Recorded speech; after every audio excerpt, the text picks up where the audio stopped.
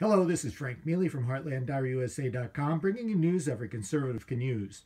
Last night, Laura Ingraham had Rudy Giuliani on, and he's the man of the hour.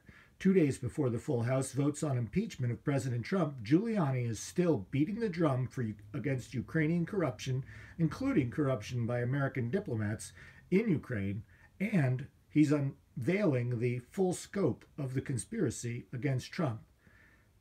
I don't think Laura Ingraham really liked what she heard, and Rudy Giuliani had to ask her to shut up at one point. It was quite interesting. Well, nobody's made Rudy Giuliani shut up, and that's good for all of us. Listen up. Joining us now, the man of the moment, Rudy Giuliani. We thought we'd ask you personally, Rudy, what is your reaction to those critics who say, oh my gosh, Rudy's got to stop while he's behind? They don't even say ahead. Rudy, they're so critical of you. Well, I don't know. Maybe they don't believe that there was, in fact, substantial corruption in Ukraine that went on for years, and that the President of the United States, when he asked for an investigation, was doing his duty as the President of the United States. Maybe they buy into some form of the Democratic criticism. But Rudy, what I uncovered there are two major schemes, one for $7.5 billion, the other for $5 billion, in money laundering that went on all through the Obama administration. Part of it involved Joe Biden, the bribery part. It's a disgrace that he's not under investigation for it in America, maybe because our law enforcement is too afraid. But the reality is, it's a complete defense for the president.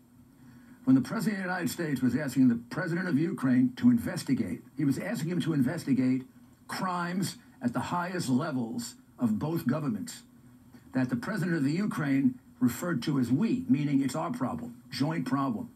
So he's being impeached for doing the right thing as President of the United States. Nothing to be defensive about. Rudy, much of your work in Ukraine hinges on the word of former Prosecutor General of the Ukraine, Lutsenko. But here's how he was described in The New Yorker. Of course, no conservative publication, but you gave them an interview. Lutsenko, sometimes referred to simply as the corrupt Prosecutor General of Ukraine, has been portrayed hardly without reason as an unscrupulous politician prone to telling lies to further his personal ambitions.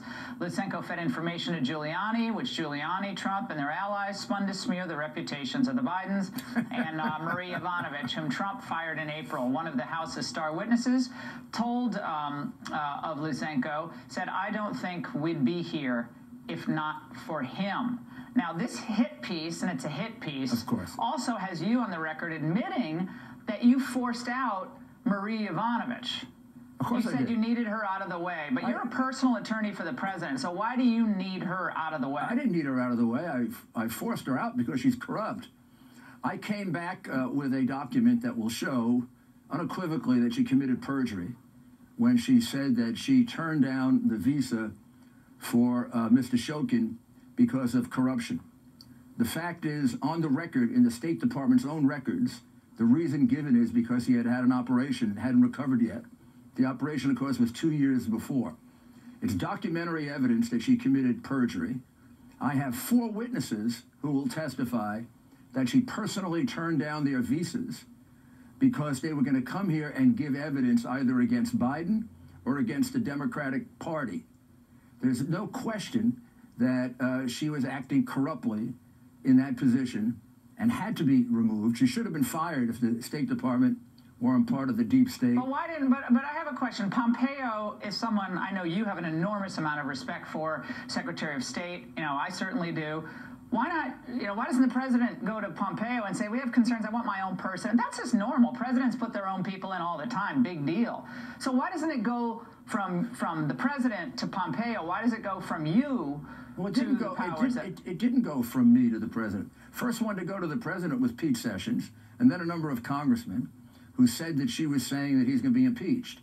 And then when I interviewed witnesses, not just Mr. Lutsenko, 4 other witnesses, they told me that she was specifically holding up visas in order to obstruct the investigation of collusion in the Ukraine, and specifically to obstruct the Biden investigation. I have that testimony under oath. I gave it to the State Department. They never investigated a single witness.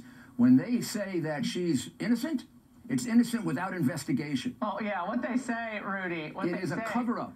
Yeah, what they say is that she's the one. The entire hearing, she was saying, well, I'm the one, and everyone else who knew her, she was there fighting corruption.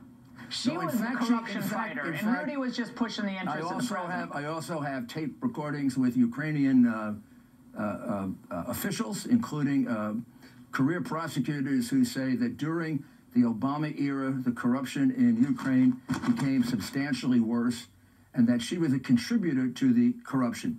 For example, remember when she was asked at the end by Jim Jordan about how many things the Ukrainians had done, the statements that were made, that he should be destroyed, his campaign should be destroyed, he was insane.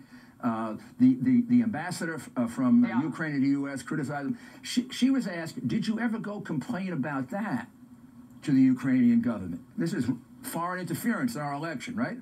The answer was no. Also, when she talks about Shokin being corrupt, how come she doesn't talk about the candidate she supported, Poroshenko, who stole everything that didn't move? Poroshenko is right now under investigation for taking $100 million in bribes. My question really is a deeper one. She was close to him. Biden was close to him. If they were worried about corruption, why weren't they worried about their friends who were taking billions? Ukraine wanted Hillary to win. I mean, that's just beyond obvious. But And a lot of countries wanted her to win. Yeah, we know that. But Rudy, hold on. People in the White House today, according to these reporters who are talking on camera, are worried about your continuing role, fairly or unfairly. Jonathan Karl, watch. If you talk to senior officials in the White House, to a person, privately, they will tell you that they wish Rudy Giuliani would just go away and never be seen in public again related to any of this. There's great frustration. Is that in any way, in your view, accurate? Are there people in the White House that are saying that? That could be. Is it accurate that in some way it's going to hurt to show the substantial amount of corruption that took place and that the president was doing what he should do when he asked for an investigation? I'd say they're buying into the Democratic spin. The fact is there's nothing to be defensive about. Joe Biden was involved in a multi-million-dollar corrupt scheme along with a number of other Democrats. It's never been resolved. They've never been held to account. As long as those issues remain between the United States and Ukraine, we really can't fight corruption in the Ukraine. And the fact is that there are numerous Ukrainian witnesses that want to come to the United States and explain how much, during the Obama administration, Ukraine was corrupted by Americans. Okay, but Rudy, why are we giving them any money then? Why did the president okay the money? I can't answer that question as to why they're doing that. Well, you talk to him all the time. I wouldn't give him a cent. Well, that isn't my job. My job is to defend him. What I will tell you is I have a report from the Ukrainian accounting office in 2017 showing that $5.3 billion in aid seems to have been wasted. Our State Department... Well, doesn't surprise me. Let me finish without interrupting me, so I got the whole thought out. Our State Department, under Yovanovitch, went to the police and told them not to do the investigation. And then they demanded they not do the investigation. You know why? Because our embassy was involved in wasting a great deal of that money by giving it to NGOs. And when I was asked, do the NGOs have a political bent? You know the answer I was given? They were Soros-like. They were left of left. Well, I hope you have the president and the Congress and the Senate, we're out of time, but Lindsey Graham and all these guys actually do an investigation. That's not coming from you, but that's coming from a lot of the stuff you've developed. I am willing to show this to anybody that wants to pay attention to it. So far, law enforcement has been afraid to look at it. Yeah, all right. Well, someone's got to do someone's got to actually do this. If this is going to make sense to people and really make sense, then it actually has to be followed through by the appropriate channels. You're one person and a lawyer. All right, Rudy, thank you. Democrat defection.